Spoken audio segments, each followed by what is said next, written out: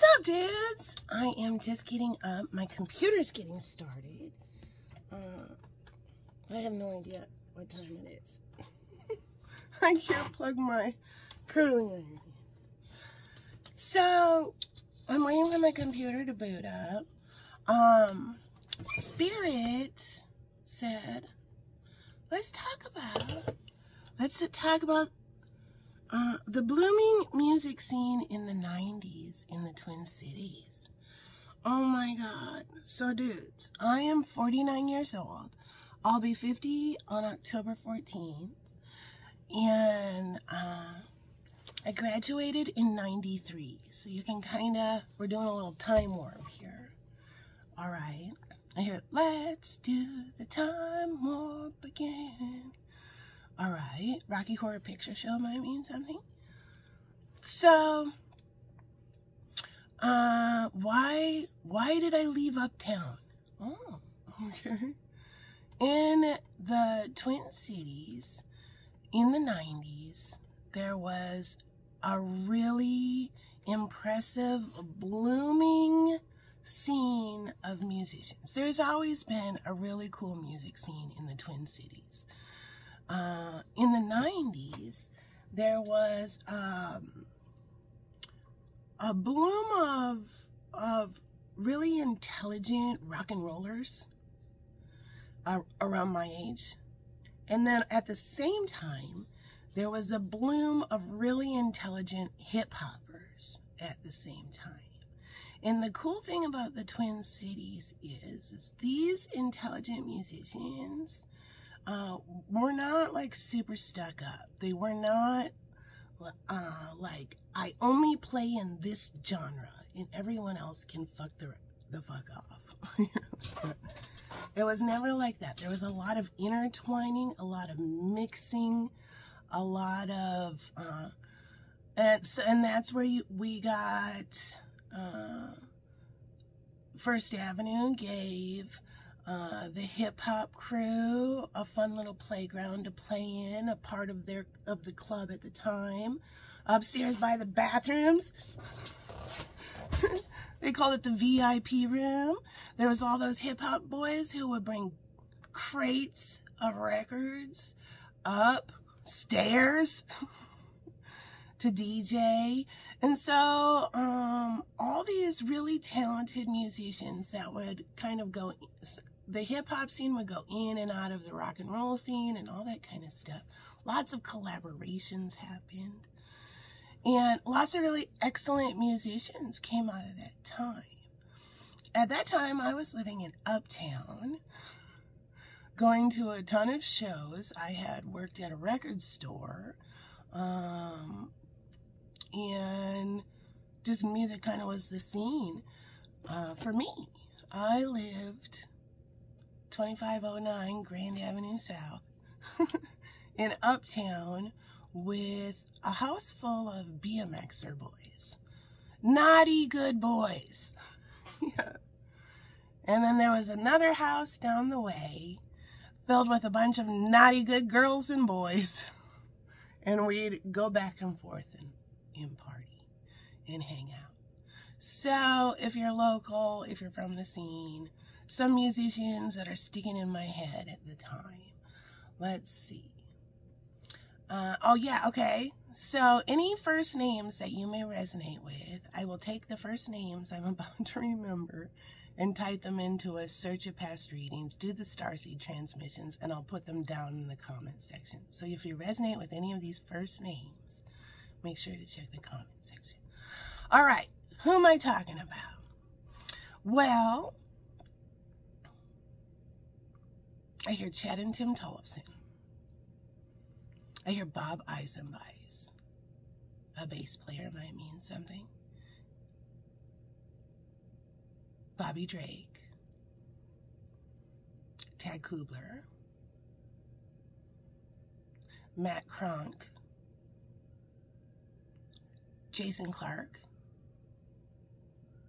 BJ Willett. Bruce.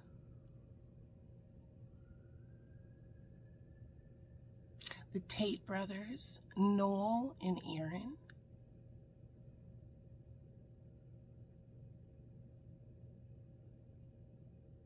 Okay, that's the names that Spirit is bringing forth.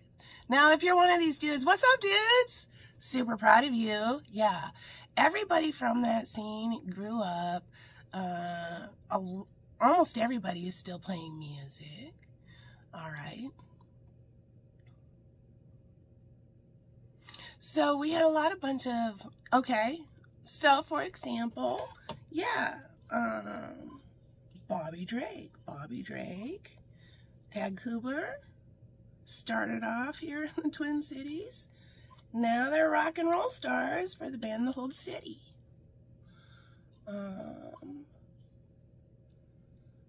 There was one house party where an ex of mine was shit-faced, totally jealous,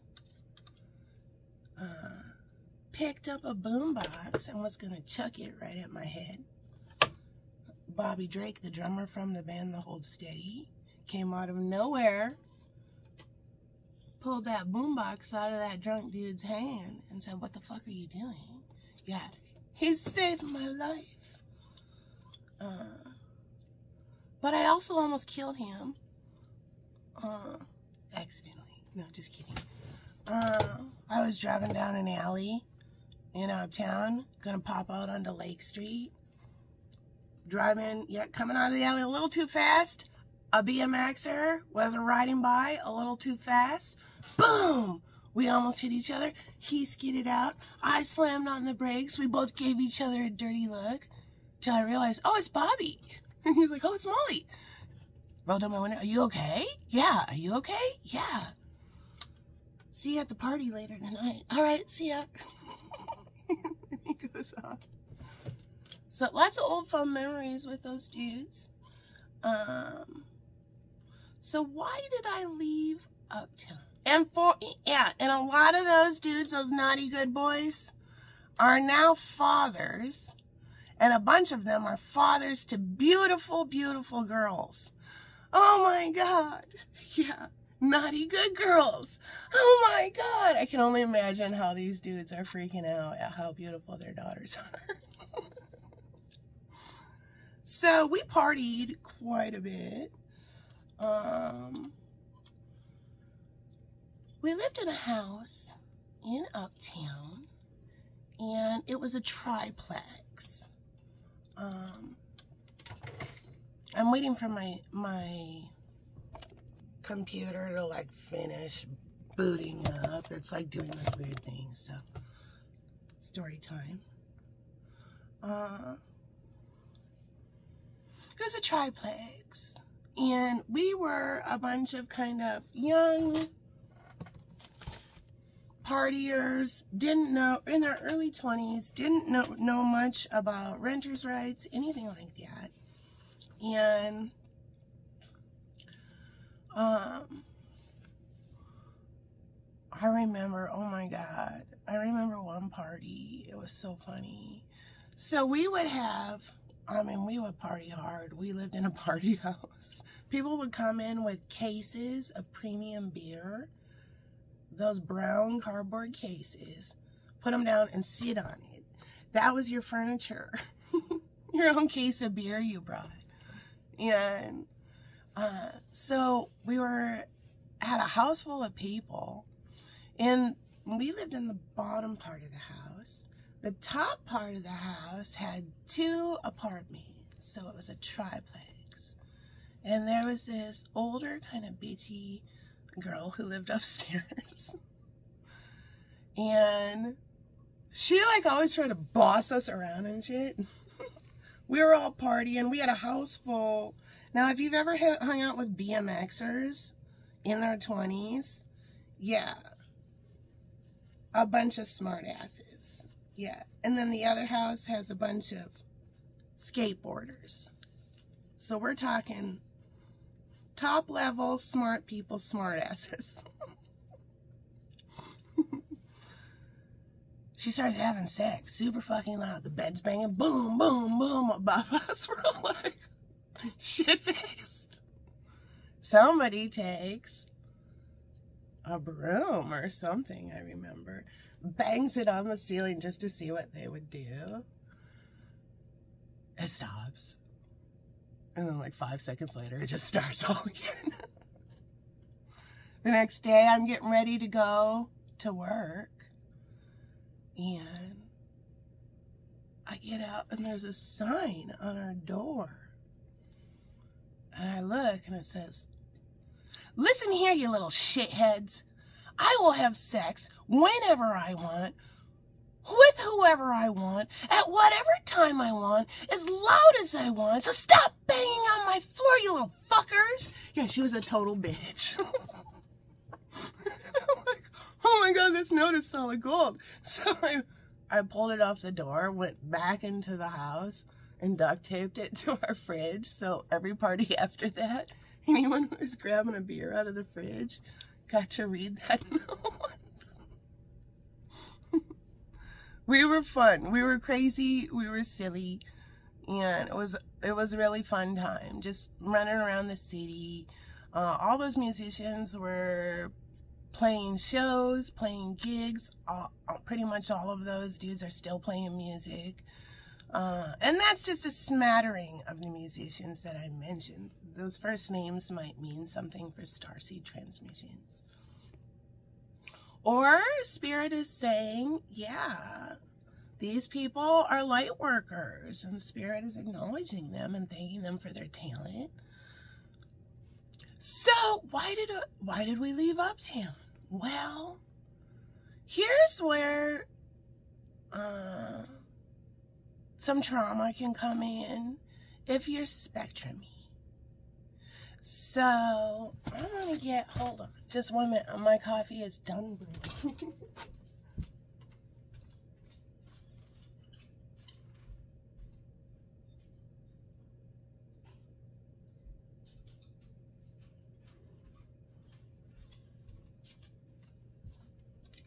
So I was the only girl kind of in that house and in that little scene there.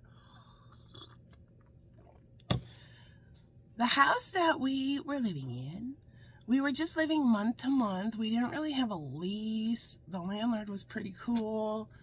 The house got sold to the dude who lived in the other apartment upstairs. He was a little older than us, a bartender at a club, not First Avenue. And he said, and at the time, we had me in one room, 2 brothers living in another room. One dude was living in the closet of their bedroom, but then he moved. He upgraded to the closet at the other house because it only cost $15 more and it had a window. So he lived in the closet of their bedroom. Then we had 3 other dudes dorming it together in the sunroom. So it was a whole handful of dudes and me. And the guy upstairs said, "Hey, Molly, I want to take you out to lunch because we need to talk about the future of you and the dudes here at the house." I said, "Okay." And so he said, "Get in my car," and he drove me to a restaurant called French Meadow. And I just followed him, and we went in, and that was the first time in my life. Okay, so I have some cards here. I'm just going to pop cards and tell this story. It was the first time in my life I had ever gone out to eat with somebody, and they didn't ask me what I wanted to eat. He just went ahead and ordered an eggplant pizza. And I was like, oh, this is kind of weird. I've never been out to eat with someone who says, we're having eggplant pizza, a large eggplant pizza.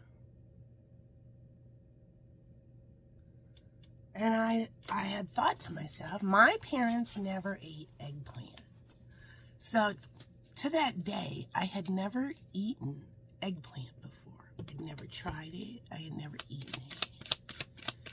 And I'm like, this is kind of weird. This is my card for a social justice warrior.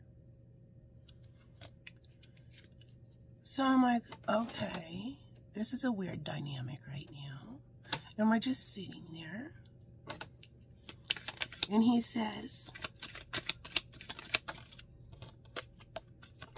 so we have to talk about your future with the boys.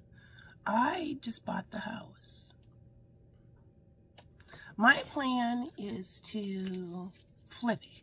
I'm going to fix it up and flip it.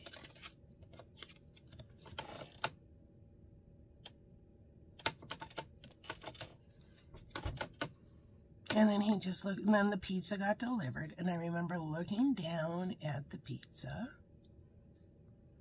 and I was like, this eggplant looks so weird. I just remember thinking that. And then he said, straight to me, well, we're going to have to negotiate something for you guys to stay there. I said, okay. He said, if you have sex with me, you and the dudes can stay. If you don't, you're going to have to leave. And it was like 2 weeks until the month turned over. You're all going to have to leave in 2 weeks. And Molly, think really hard about your answer right now, because everybody's place to live is reliant on you right now.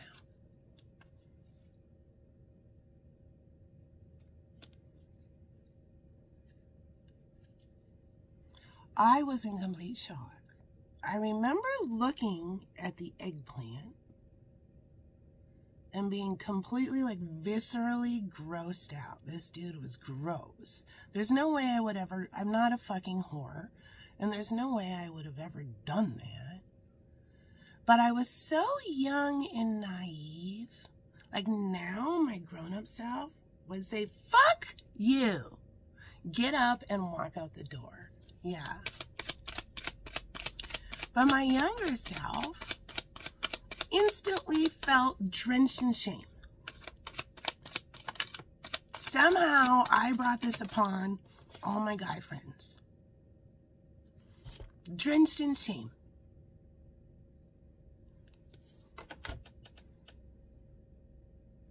And I remember leaning into him, and I was so embarrassed that I whispered.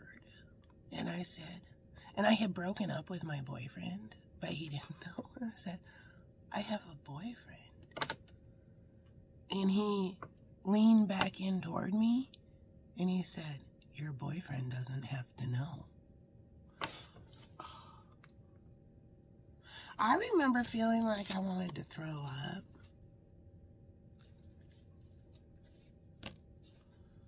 He said, think really long and hard, Molly, about your answer right now. Everybody's place to live decides on what you're going to say right now.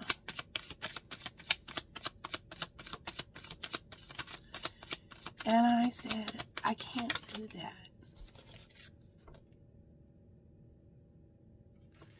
And he said, all right, this conversation is over.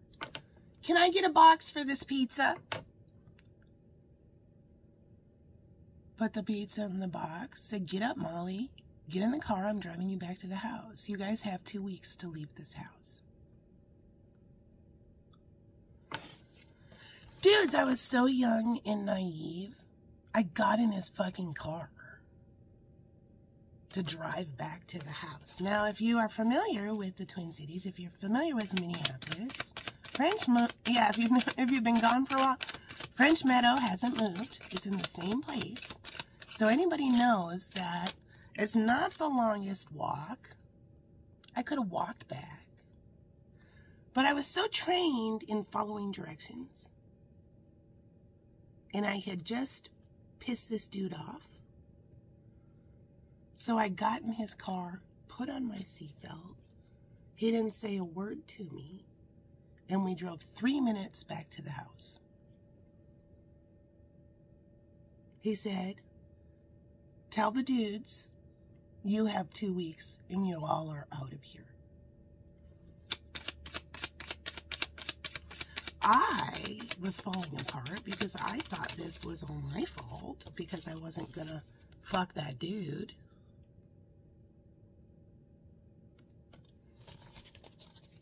I went home, I cried. I went in my room and I cried. I was rooting the big fun we were all having in Uptown. Now I'm kind of emotional. All these years later. So I called my dad. I was too embarrassed. And that's what's so sad. I feel bad for my younger self. I was too embarrassed to tell my dad what that dude said to me.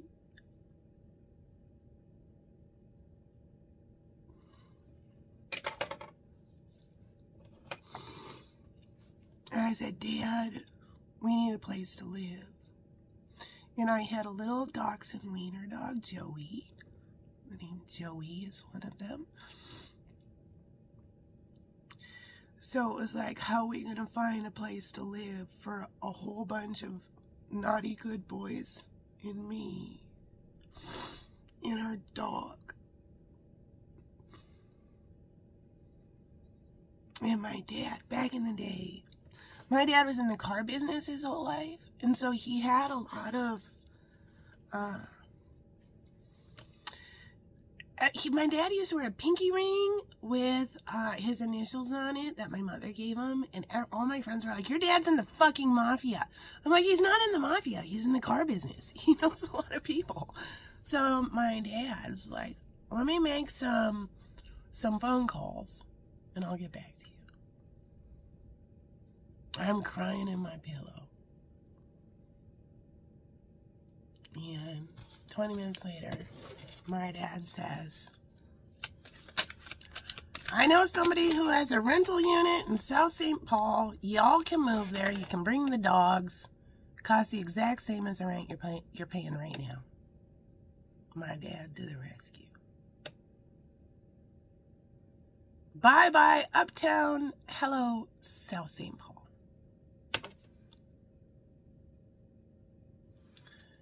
The place was empty, and the new place, and you can start moving in tomorrow if you want.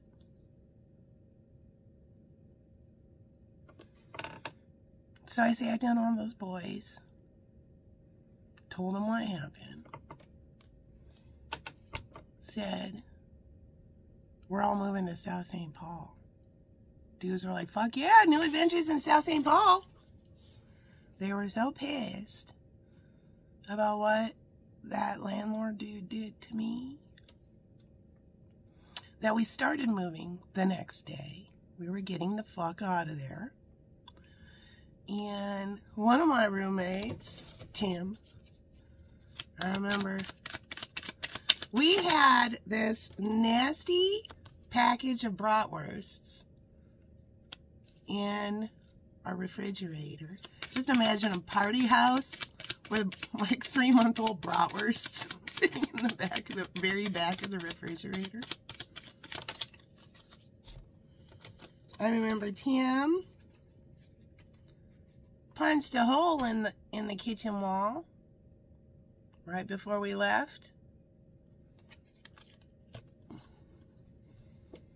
One of those old houses, I think it's called Lath, and it has those strips and then plaster, and then a hollow wall, and then some more strips and plaster.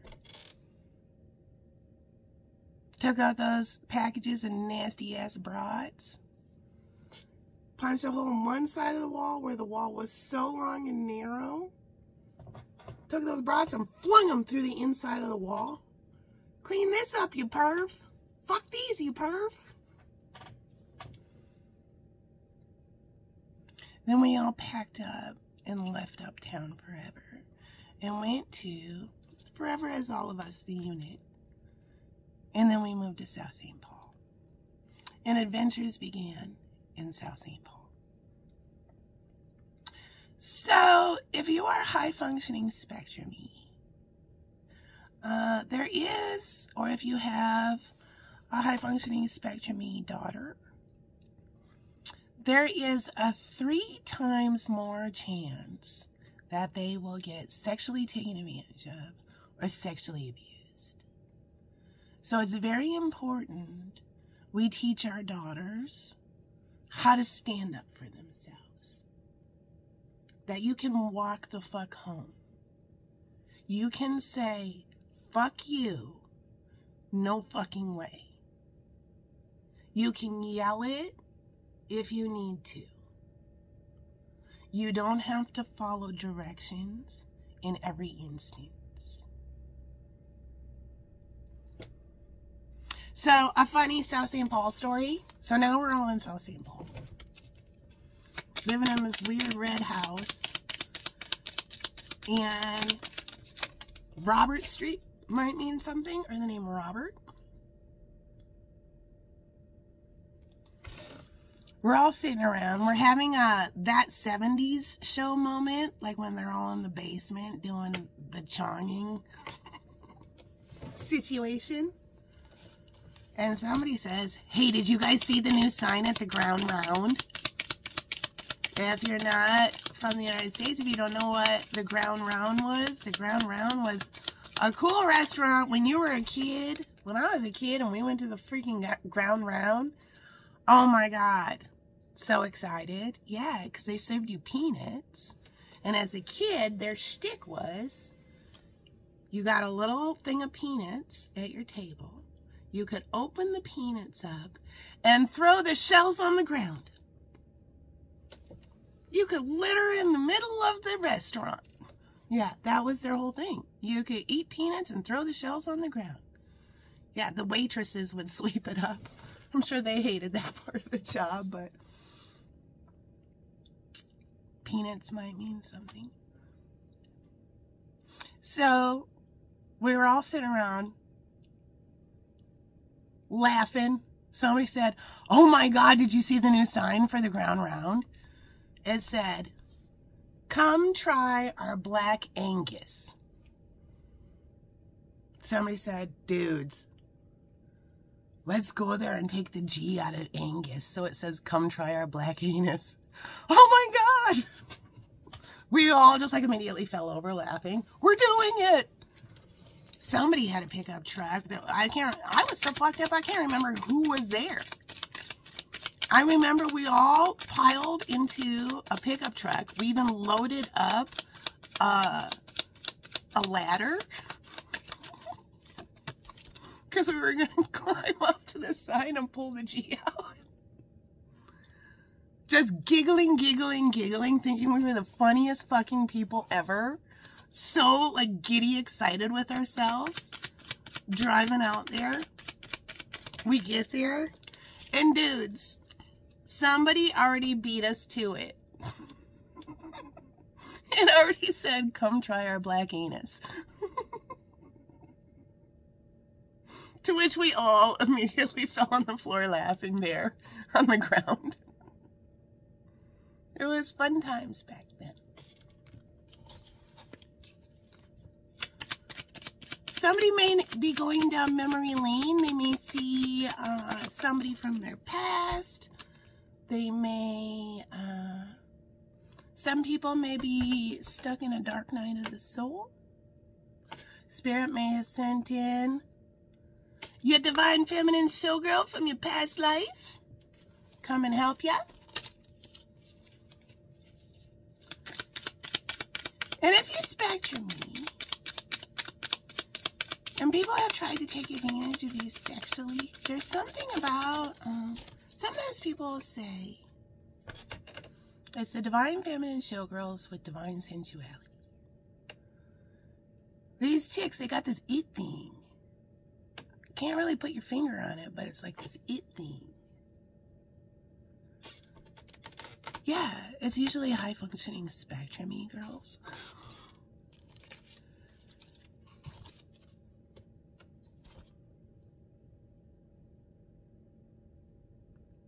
Yeah, so just know, if you've lived a life Yeah, where people have tried to take advantage of you. If people try to touch you, grab you, hold on to you, claim you, use you, it's not you. It's something about the light that you emit. And it's called divine sensuality. It's something that you're born with, and you probably know that. And whatever it is, lower vibrational things get attracted to that. It's kind of like a bubble wrap. You have to pop it. Or the beautiful succulent. Some people just have to stick their fingernail in it. So just know, if any of like what happened to me in that instance, and that's just one instance in many, many instances that has happened to me in my life. Yeah, if that has happened to you, and now I'm almost 50 and just thinking about how scared I was in that moment, how mindfuckery that dude tried to do to manipulate me and literally tell me all my friends' futures were on the line right at that moment. Yeah, it's not you.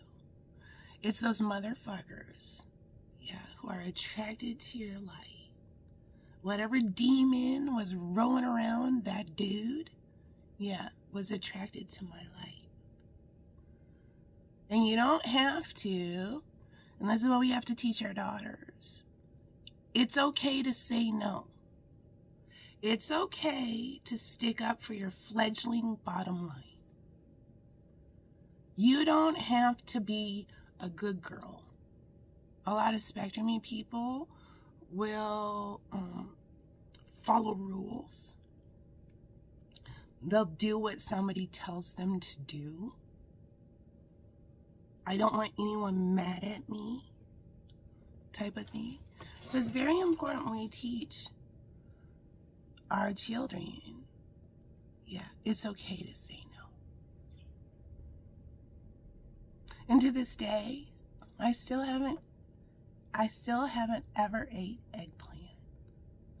When I look at eggplant, it reminds me of that situation. I have a visceral reaction. And it's interesting how those things all connect.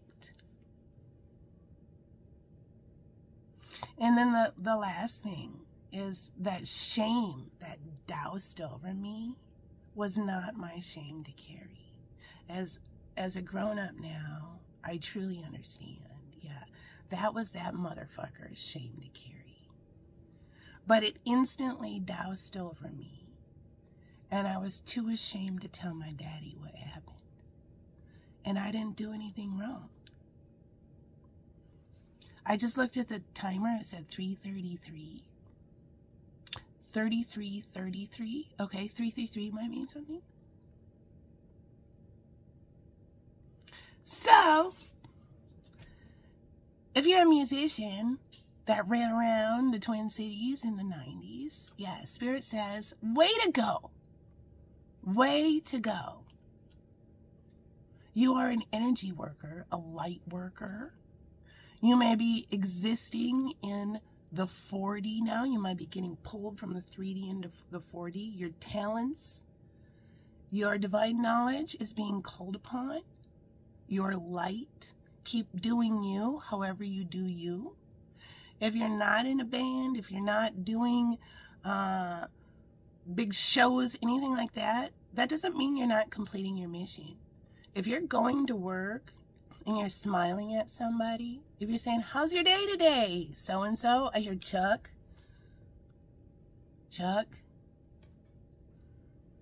You are sharing your light as a light worker, as a lighthouse for people in the dark.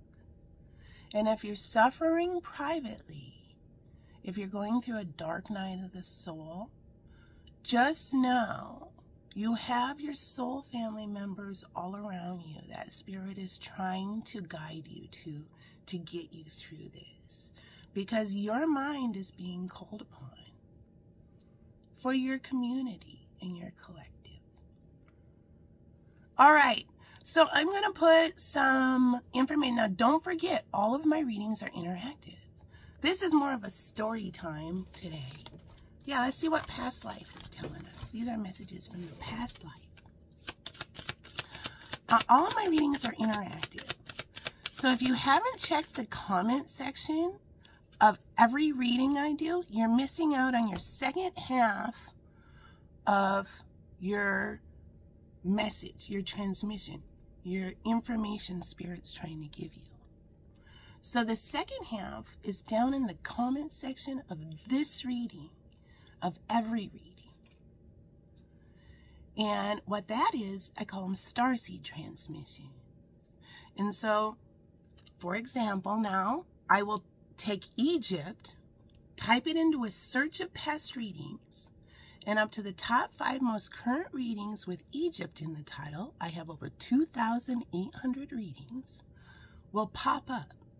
I'll copy and paste them down in the comment section with Egypt as the keyword.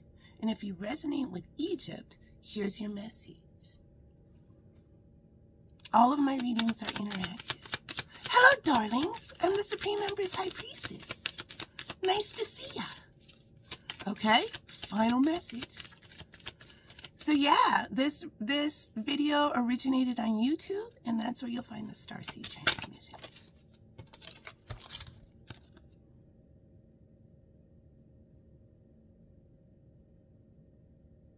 And if you are going through a dark night, if you're having spiritual depression,